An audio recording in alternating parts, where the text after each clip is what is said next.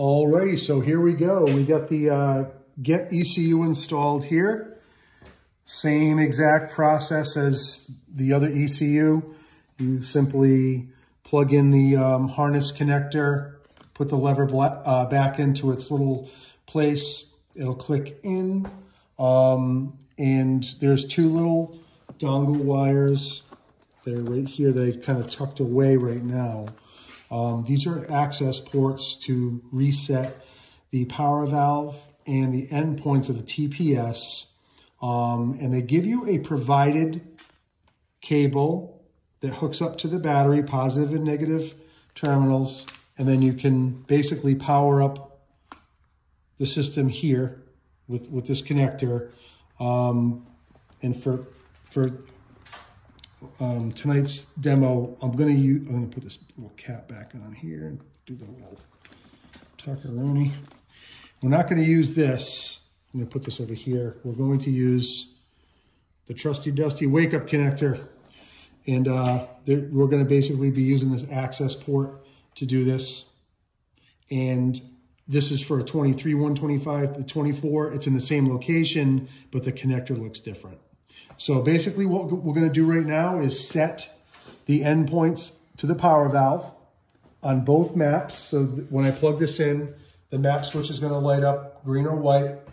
We're gonna reset it, unplug the wake up connector, run it for a second, maybe 10 seconds or whatever, just make sure it's not doing anything funny, and then shut it off, re-plug back in the wake up connector to do it on both maps. It's not in the GET manual to do it that way, or the stock OEM manual to reset it on both maps. It only says plug it in and do it.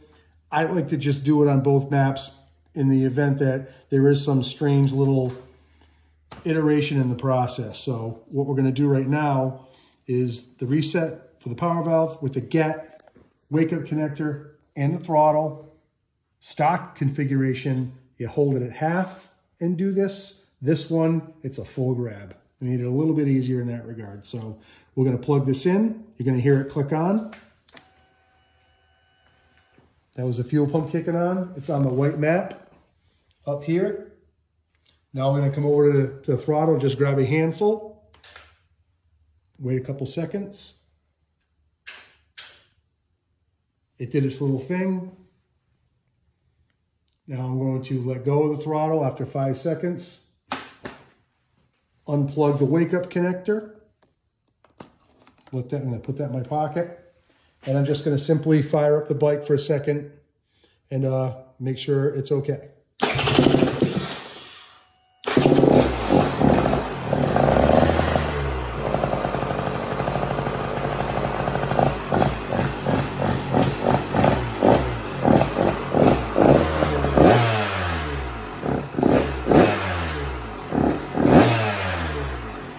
So now I'm going to kill it.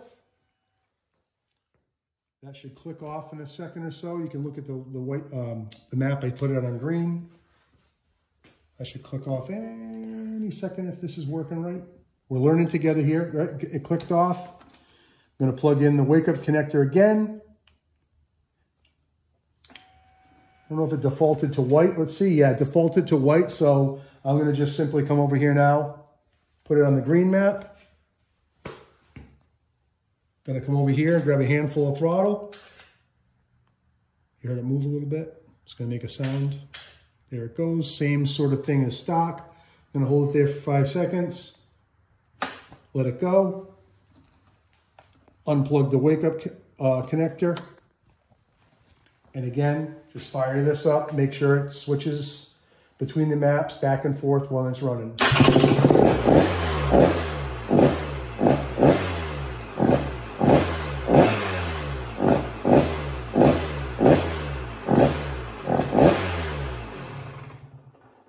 So we just learned something together. Actually, when you plug in the wake up connector to reset the power valve, it defaults to the white all the time. So that's something I just stumbled upon, and you saw it click off. Don't be surprised if for some reason, if you don't start it or whatever, and you unplug the wake up connector and that light stays on if you don't start the bike for like an extra minute or so. I noticed that a few times when I didn't go to start it right away. I noticed that maybe it took about 2 minutes or so, and then the light finally went off. So don't be super concerned. It's not going to stay on all night and drain your battery.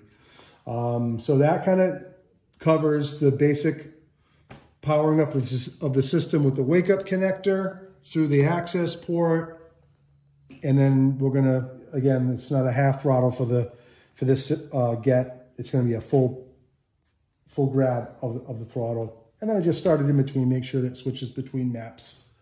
And that'll do it for this one. I appreciate it. Please like my videos, subscribe. The next video I'm going to drop is going to be how to set the endpoints of the TPS system, again, with the wake-up connector and the throttle. So there's going to be a series of buttons and twists we have to do with the kill switch, the wake-up connector, and the throttle. It's a little more involved, but it is very simple, and it's basically follows the 4 strokes. You have to set the endpoints to the TPS. It is just one of the natures of the beast. But appreciate you all. God bless. Thanks a lot, man. Please like and subscribe.